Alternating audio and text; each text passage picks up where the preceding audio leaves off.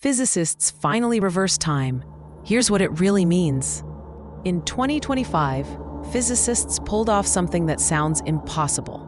They reversed the flow of time, not for people, but for quantum particles, the building blocks of future computers.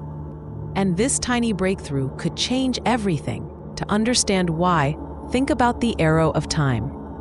You can break an egg, but you can't unbreak it. Coffee cools, things decay, entropy rises. Time only moves forward, that's the rule. But in Vienna, a team of physicists broke that rule just a little. They took a single photon and rewound its evolution back to the state it had a moment earlier. With over 95% accuracy, they did it using something called a quantum switch, a system that lets a particle evolve in multiple orders at once. With a perfectly calculated kick, they sent the photon back in time. Not science fiction, quantum reality.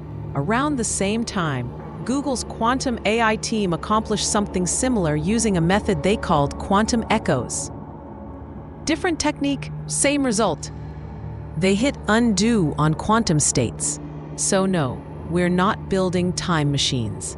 You won't be visiting dinosaurs anytime soon.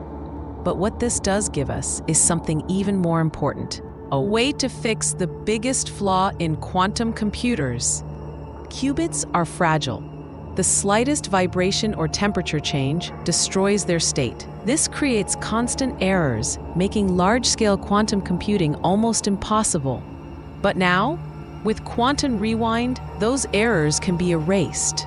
A qubit can be sent back to the moment before the mistake happened.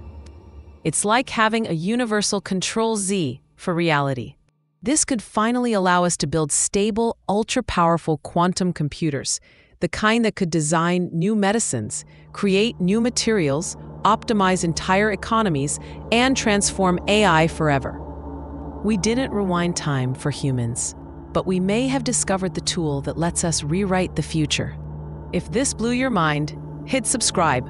More future science is on the way.